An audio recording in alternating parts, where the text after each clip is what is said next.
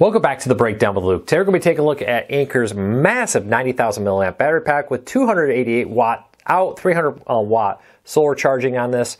This is a massive battery pack here meant to make sure you have power on the go, or the reason I got it, for an emergency. As we've seen with all the recent storms and weather and all kinds of things happening, blackouts, extended ones can still happen in the United States.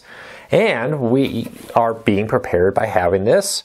With my job being so much online, this is powerful enough to charge my laptops, phones, all kinds of stuff and keep me running for a considerable period of time if the power does go out. We'll be covering the pros and cons of this, talk about a few important things you need to know about it, and more here in a quick second. First though, a few disclaimers. This was not a review unit. I actually bought it for my own personal use, and I'm going to review here for you. Second, pricing on this changes so rapidly, I hate to give you a price and have it be wrong. I'll put a link to this in the show notes and in the first pinned comment on Amazon if you want to find out current pricing. Second, if you like what we do, please consider hitting that subscribe button, hitting that thumbs up, let YouTube know you enjoy what we do here so YouTube recommends our videos to more people. But that's it. Let's dive into it. Starting off with the actual battery pack itself. As you see, tons of charging ports. You do have a few options for in. You have two USB-Cs here, so you can actually charge this like 200 plus watts in from two separate USB-C chargers at once. You have a solar input panel here. So if you have a solar panel with this connector, you can do that direct, or from a solar panel with USB-C on this.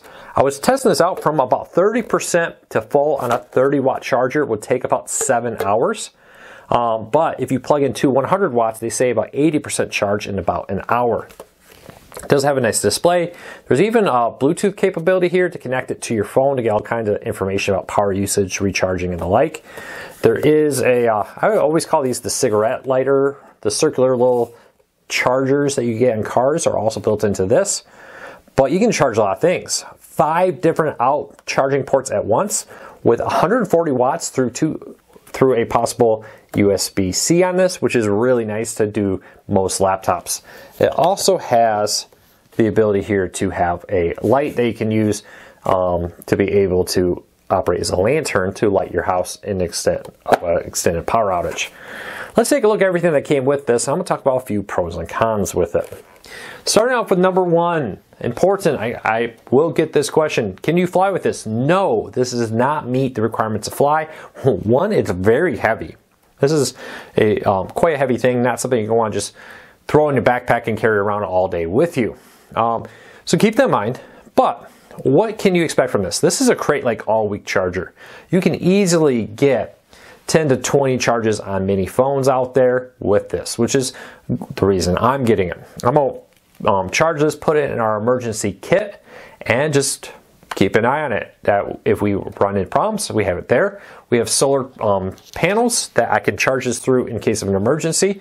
And then after it charges, I'll take it and store it. I use this at night to recharge phones, laptops, and other devices, helping me continue to do my work, keep connected, and keep informed on what's happening in the world around me if there would happen to be a massive power outage.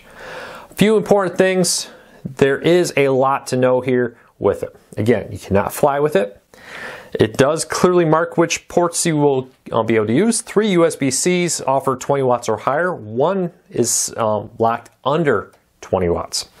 Only 2 of the USB-C ports allow you to recharge the device. If you make the mistake I did and just shove a USB-C to start charging it, and a minute later you're looking and realize, oh, it needs to go to the one next to it, make sure to look at the descriptions for each USB-C port. They clearly say how much wattage and which ones can be used for recharging. There is no wall charger included with this. You need to supply your own. Higher the wattage, the better. Like I said, I tested this on a 30 watt charger. From 30% to 100% would have taken over 7 hours of recharging. If you're charging it overnight, or maybe you're charging it through the day to use it overnight, that's fine. But if you need a rapid charge, you're going to want to use something a little faster.